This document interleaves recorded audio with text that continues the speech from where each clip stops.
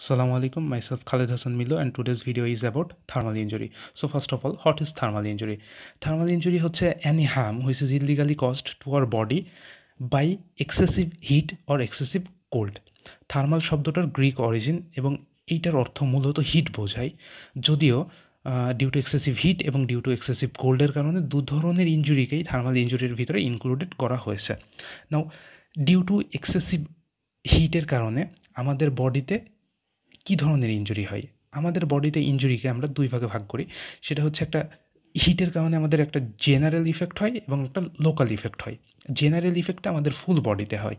এগুলা হচ্ছে কি হিট হাইপারপাইরেক্সিয়া অথবা হিট স্ট্রোক, তারপরে হচ্ছে hit syncope, and third one is hit crumbs.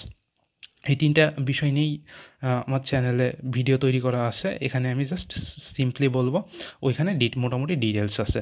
তো হিট হাইপারপাইরেক্সিয়াটা কি? অর্থাৎ অত্যাধিক হিটের কারণে আমাদের থার্মোরেগুলেশন সেন্টার যে আছে হাইপোথ্যালামাসে, এটা যখন রেগুলেট করতে পারে না, তখন অতিরিক্ত হিটের কারণে অত্যাধিক টেম্পারেচার প্রডিউস হয়। এটাই হচ্ছে হিট হাইপারপাইরেক্সিয়া। আর হিট সিনকোপটা হচ্ছে আমাদের যখন অত্যাধিক হিট হয় তখন আমাদের লোয়ার লিম্বের ভেসলগুলো এই হিটটাকে রেগুলেট করার জন্য ভেসোডায়ালেশন হয়। তো ভেসোডায়ালেশন হলে ওইখানে ব্লাড ফ্লোটা বেশি বেড়ে যায়, কিন্তু আমাদের ব্রেনে ব্লাড ফ্লোটা কমে যায়, সাডেন লস অফ কনসিয়াসনেস হয়। এটাই হচ্ছে হিট সিনকোপ। আর হিট ক্রাম্পসটা হচ্ছে আমাদের অত্যাধিক যখন হচ্ছে বডি টেম্পারেচার বেড়ে যায়, সেই সময় আমাদের কি হয়, আমাদের বডি ভেসোডায়ালেশন, তারপরে হচ্ছে আমাদের আরও যে হাইপোথ্যালামিক রেগুলেশন এবং সোয়েটিং, এই তিনটা মাধ্যমে আমাদের বডিকে কন্ট্রোল করতে চাই। তো সোয়েটিংয়ের মাধ্যমে আমাদের বডি থেকে গুরুত্বপূর্ণ সল্টগুলো বের হয়ে যায় এবং ওয়াটার বের হয়ে যায়। এই সল্টগুলো বের হয়ে যাওয়ার কারণে আমাদের মাসল কন্ট্রাকশন হয়। এটাকে আমরা বলি হচ্ছে হিট ক্রাম্পস। বিশেষ করে কালভসের মাসল, গ্যাস্ট্রোসিনেমিয়াস সোলিয়াস, এই মাসলগুলোতে এগুলো দেখা যায়। এছাড়া আর্মেও দেখা যেতে পারে। নাও লোকাল ইফেক্ট, অর্থাৎ আমাদের পুরো বডিতে এই তিনটা ইফেক্ট হয়। সেটাগুলো হচ্ছে জেনারেল ইফেক্ট। আর আমাদের লোকাল ইফেক্ট, অর্থাৎ যে কোনো লোকালাইজড একটা রিজিয়নে কি ইফেক্ট হতে পারে ডিউ টু এক্সেসিভ হিট, হতে পারে burn and scold.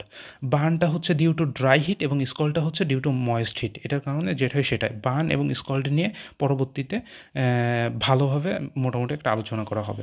Now due to excessive cold আমাদের কি হতে পারে? ডিউ টু এক্সেসিভ কোল্ডও আমাদের দু ধরনের ইনজুরি হতে পারে। একটা ফুল বডিতে ইনজুরি হতে পারে আর একটা লোকালাইজড পার্টে ইনজুরি হতে পারে।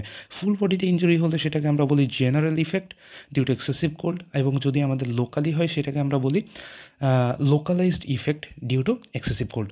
So what is the general effect? আমাদের বডিতে জেনারেল ইফেক্ট হিসেবে হাইপোথার্মিয়া হয়। হাইপোথার্মিয়া কি? যখন আমাদের নর্মাল বডি টেম্পারেচার হচ্ছে 98.6 ডিগ্রি ফারেনহাইট অথবা 37 ডিগ্রি সেলসিয়াস, বাট যখন আমাদের body temperature is less than 35 degree Celsius R less than 95 degree Fahrenheit, তখন এটাকে আমরা বলি হাইপোথার্মিয়া। হাইপোথার্মিয়াটা কেন হয়?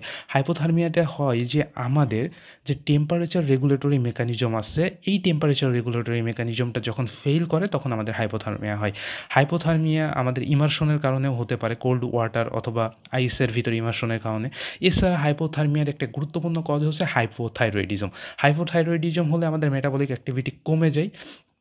কমে যাওয়ার কারণে আমাদের বডি টেম্পারেচারও অনেক অংশে কমে যায়। Now what is the local effect due to excessive cold? Excessive কোল্ডের কারণে আমাদের ফ্রস্ট বাইট অ্যান্ড ট্রান্সফুট হতে পারে। এই দুইটা টপিকস নিয়েও আলাদাভাবে ভিডিও তৈরি করা আছে, এখানে জাস্ট সিম্পলি বলা হবে। ফ্রস্ট বাইটটা হচ্ছে কি, যে আমাদের ডিউ টু ড্রাই কোল্ড অর্থাৎ আমাদের যেমন আইস, এই কোল্ডের কারণে আমাদের যে সমস্যাটা হচ্ছে সেটাই ফ্রস্ট বাইট। আর ট্রেন্সফুটটা হচ্ছে ডিউ টু ময়েস্ট হিট, অর্থাৎ আমাদের যে ঠান্ডা পানির ভিতরে আমরা যদি ইমার্শন অফ দ্য লেগস দিয়ে রাখি, পা দিয়ে রাখি, তাহলে আমাদের কি হবে, আমাদের পাগুলা আস্তে আস্তে ওই জায়গায় হচ্ছে ভেসোকনস্ট্রিকশন হবে ডিউ টু কোল্ড, এবং ভেসোকনস্ট্রিকশন হলে ব্লাড সাপ্লাইটা অনেক কমে যাবে। ব্লাড সাপ্লাই কমে যাওয়ার পরে ওই জায়গাটায় গ্যাংগ্রিন হবে, নেক্রোসিস হবে। ট্রেন্স মানে নেক্রোসিস, সো আমাদের ফুট নেক্রোসিস হবে, যেটাকে আমরা বলি ট্রেন্সফুট। Now, very important topics. What is the difference between burn and scald? First of all, burn occurs due to dry heat and scald occurs due to moist heat. So, what is the example of dry heat? Dry heat includes open flame, hot object like hot metal, hot rods, তারপরে friction with rapidly moving surface, তারপরে machine দ্বারা আমাদের dry heat produce হতে পারে, রেডিয়েশনের মাধ্যমে dry heat produce হতে পারে, আমাদের ইলেকট্রিসিটির মাধ্যমে যে ইলেকট্রোক্রিউশন, এইটাও হচ্ছে একটা বার্ন। এবং আমাদের যে লাইটনিং আছে এখানেও হাই ভোল্টেজ ইলেকট্রিসিটি থাকে, this is also example of dry heat. And moist heat যারা হবে is called, so what is the example of moist heat? boiled water, boiled milk, hot oil এবং its vapor, অর্থাৎ আমাদের গরম পানি, অর্থাৎ গরম যে কোনো লিকুইড এবং ওর যে ভাপরটা আছে, বাষ্পটা আছে, এই বাষ্পটাই আমাদের হচ্ছে ময়েস্ট হিটের ভিতরে ইনক্লুডেড। এবার অন্যতম একটা গুরুত্বপূর্ণ ফিচার হচ্ছে যে বার্নে ব্লিস্টার ফর্মেশন হওয়া খুবই রেয়ার, নট কমন, এবং স্কল্ডে এটা খুবই মানে 95% ক্ষেত্রে স্কল্ডে ব্লিস্টার ফর্মেশন হবে। ব্লিস্টার হচ্ছে একটা বাবল, যেই বাবলটা সারাউন্ডেড বাই দ্য স্কিন এবং ইট contains fluid, exudative fluid, mainly serum. So this is scold, এবং স্কল্ডে blister, this is blister, and blister ফর্মেশনটা স্কল্ডে খুবই কমন। নাও বার্নে আমাদের যে টিস্যু লেশন হয়, থার্মাল লেশনের টিস্যু ডেপথটা অনেক ডিপ থাকে, but in case of scold it is superficial. আর যেহেতু tissue লেভেলটা dipped থাকে, তার মানে ডার্মো ইপিডার্মাল অর থার্ড ডিগ্রি বার্ন পর্যন্ত হতে পারে, সেহেতু এখানে স্কার রিমেইনস থাকে। এবং আমাদের স্কল্ডে এটা যেহেতু শুধুমাত্র ইপিডার্মাল লেশন হয়, সো স্কার ফর্মেশনটা খুবই রেয়ার, নট নো স্কার। এবং আমাদের এখানে যেহেতু এটা খুবই ডিপ বার্ন, এই জন্য এটার হিলিং হতে খুবই ডিলেইড হয় এবং হিলিং হতে খুবই কুইক হয় due to scold, in case of scold. আর যেহেতু এটা ডিপ বার্ন, এই জন্য আমাদের কমপ্লিকেশনও in case of burn is more and in case of scold is less. But একটা ইম্পর্টেন্ট বিষয় হচ্ছে পেইন। অন্যান্য সব তথ্যগুলো বার্নে বেশি, স্কল্ডে কম, but in case of pain is less in burn and pain is more in scald. So this is all about thermal injury classification and differences between burn and scald. Thanks for watching this video. Please do subscribe in my channel.